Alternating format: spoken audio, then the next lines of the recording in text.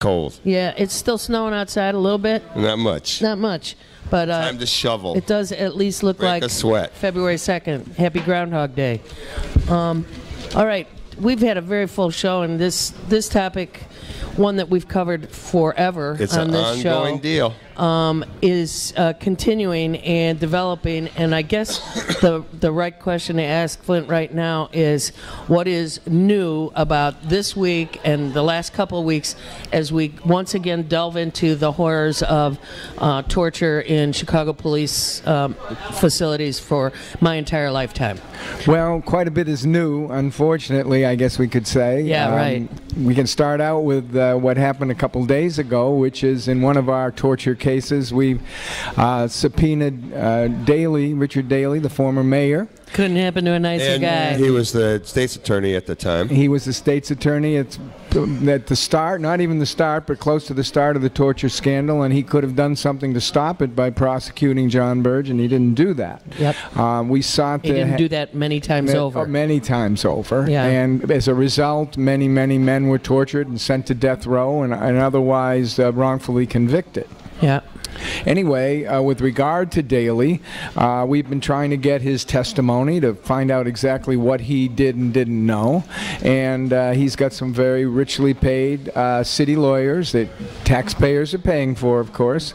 And they have, I won't use the term on the air, but they've been messing us around quite a bit.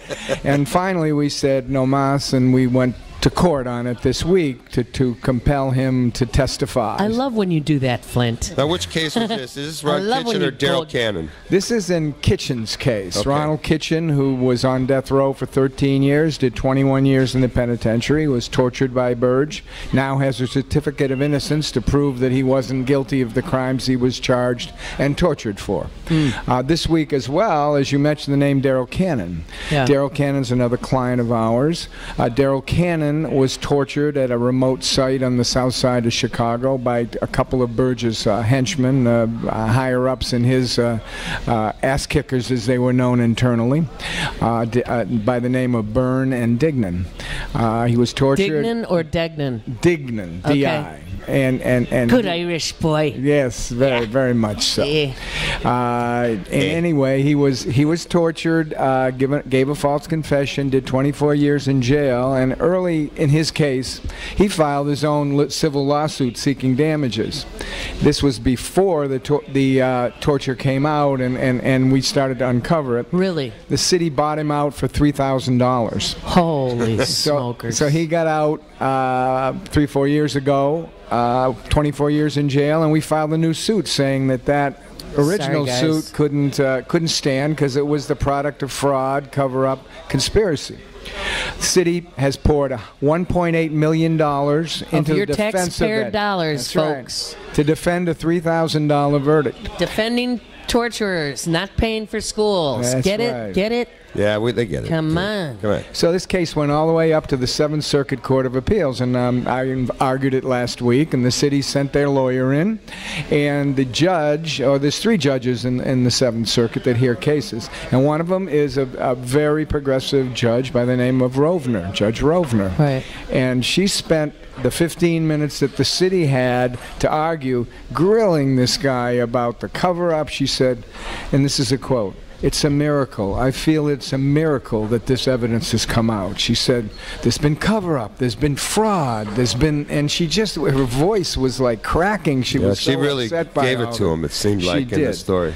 God love her. And hopefully we'll get a very strong opinion from the 7th Circuit that'll say that Daryl Cannon deserves a new day in court because of the fact of this unbelievable cover-up by the city. Judge Rovner. Write her a letter. Say, keep on it, girl. Of course, it is a female judge, but... And then you mentioned off air Anita Alvarez, one of everybody's, quote, favorites, unquote. Well, I just want to be clear. You know, she is the state's attorney, and she was trained under the previous state's attorney.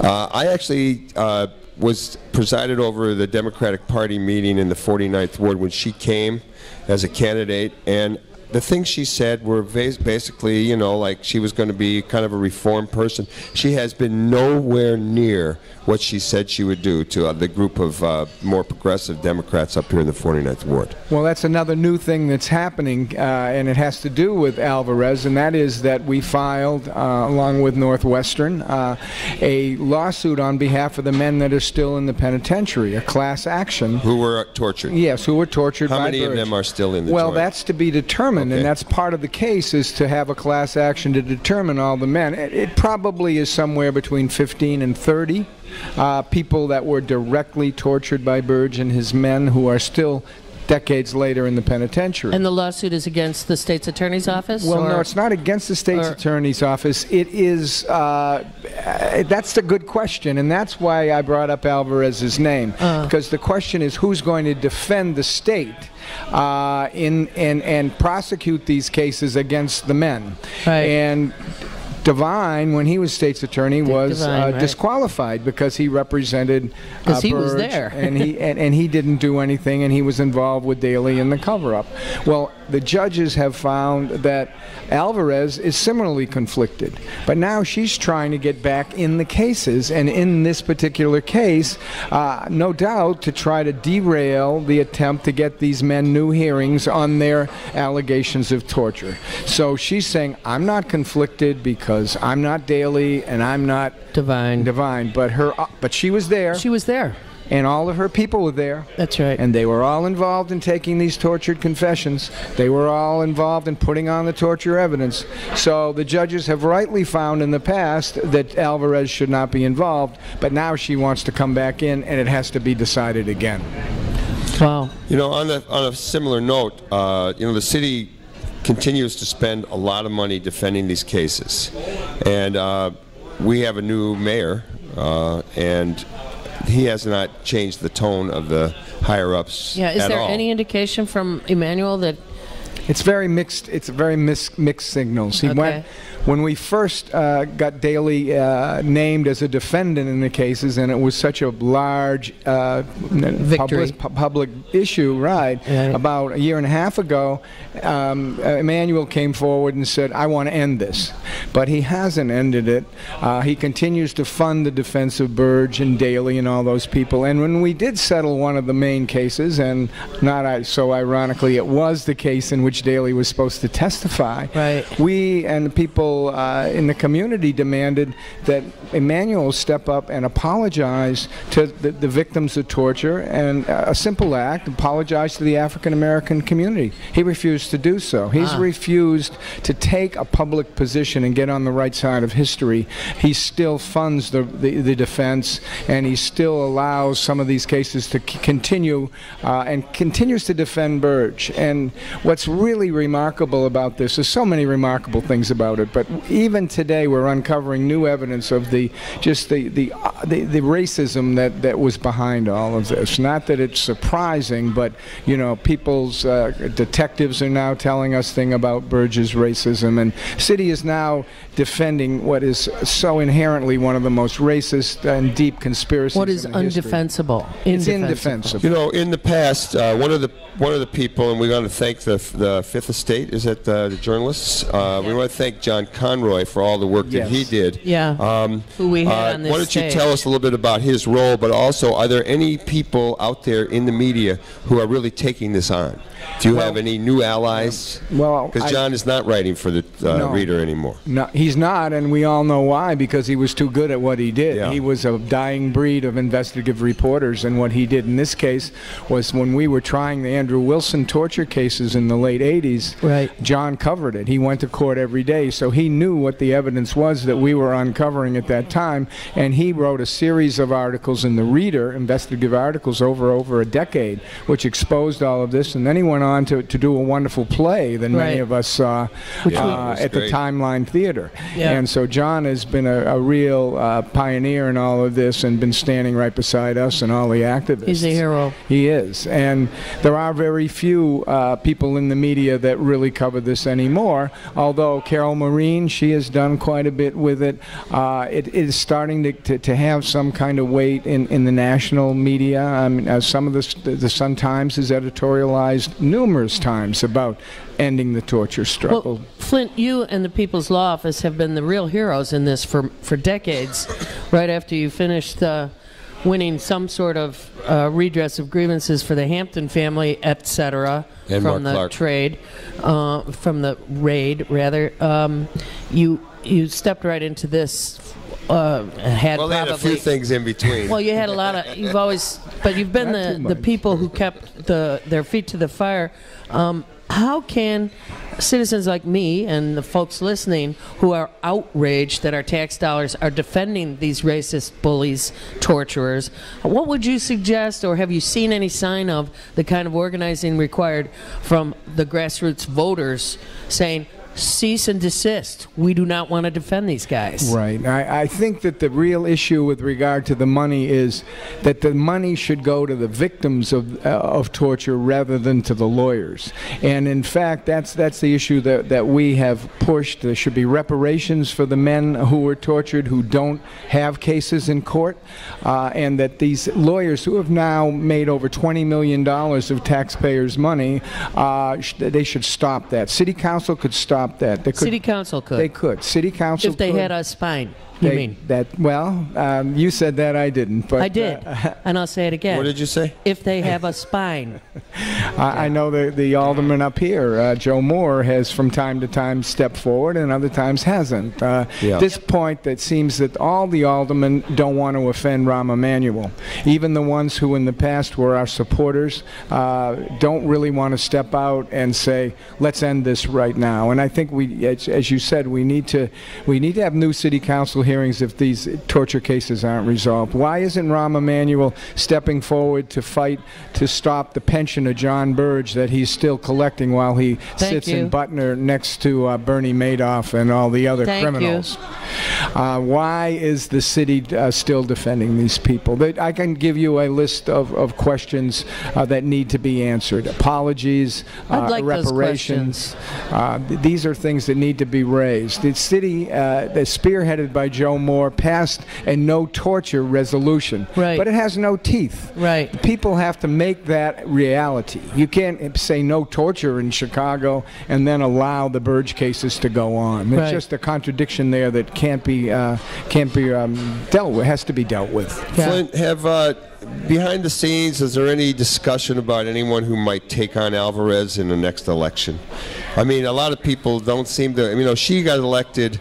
It was not kind that of putting it on this show brings it in front of the scenes necessarily. She got elected, when it was kind of a wave of women winning office and some change happened. But what do you think's happened? Is there a chance that someone might take her on? Well, it would be good if someone did. If we look back at the last election, it was a classic progressive shooting themselves in the foot because there were two relatively good candidates, Larry Suffredin and Howard Brookins, and together they got more votes, obviously, than she did, but it was the old split them up and conquer type of thing. And I just spoke to Larry Suffredin 2 days ago. He's going to be on this show in the next couple of weeks. Oh, good. There you go. Well, we'll ask him about that again. Now, I want to ask you, there's a lot of press about our former Governor Ryan, and, they always talk about how Can you believe there was the coverage of him getting out of jail? Well, I think it's really great that he got some coverage, but I think the two things are said about him. One, that he was convicted because of various graft and given his buddies payoffs, et cetera, et cetera.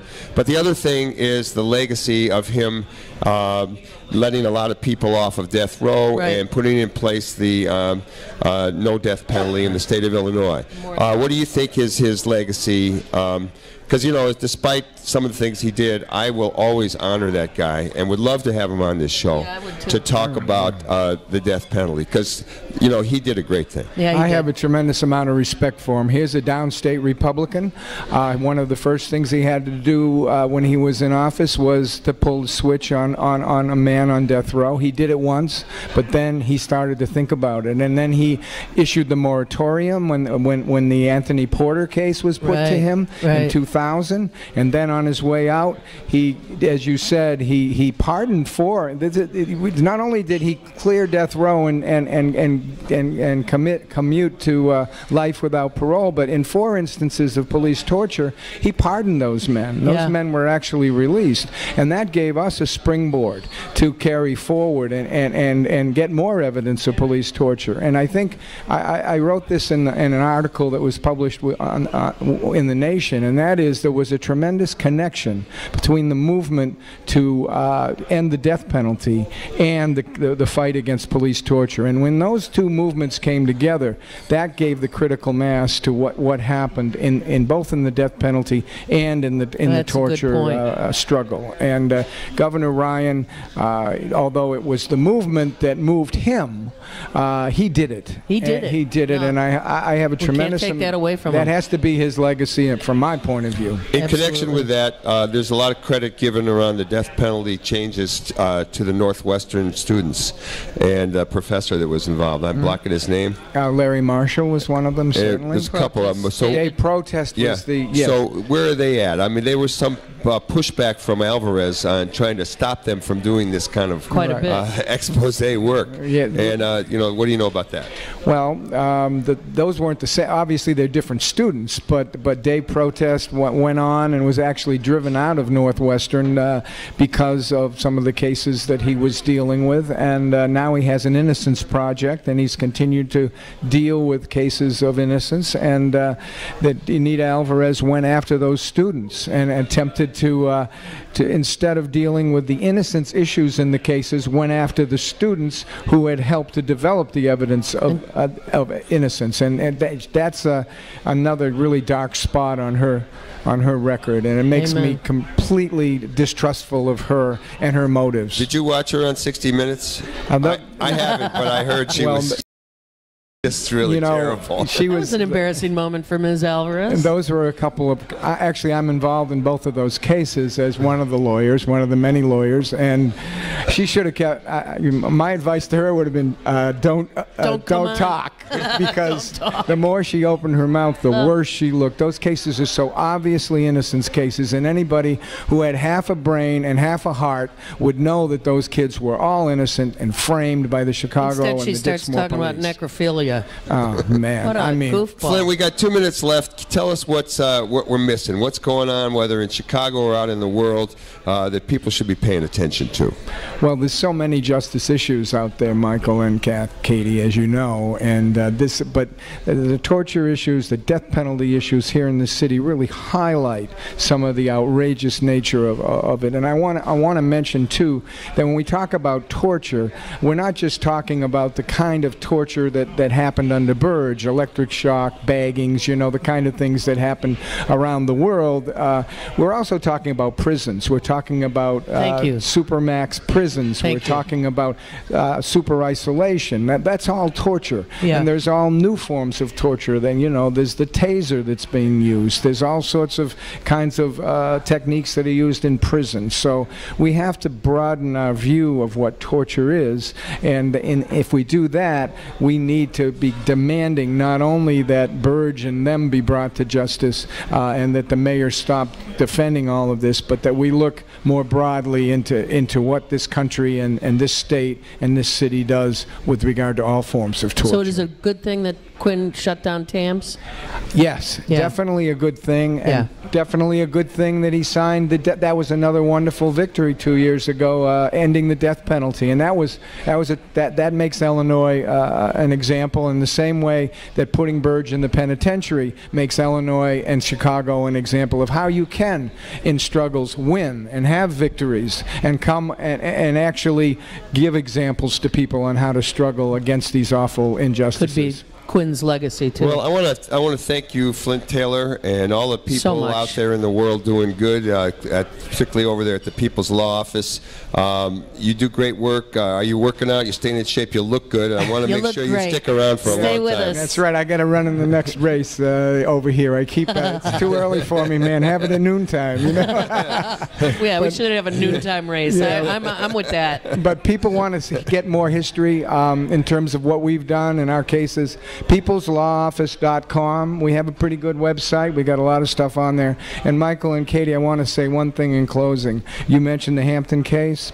As you know, one of the great people in that case who survived, Doc Satchel. Doc Satchel, and bless he his just heart. passed away. And I Bless just him. want to say something and let people know. We should talk more about Doc Satchel in the whole Black Panther thing in What a future wonderful shows. person. Really? Yeah, I did get those emails, and people were looking for some dough to help with his burial. Right. I want to thank everybody who makes this show possible. There's a long list. I'm not going to give them all.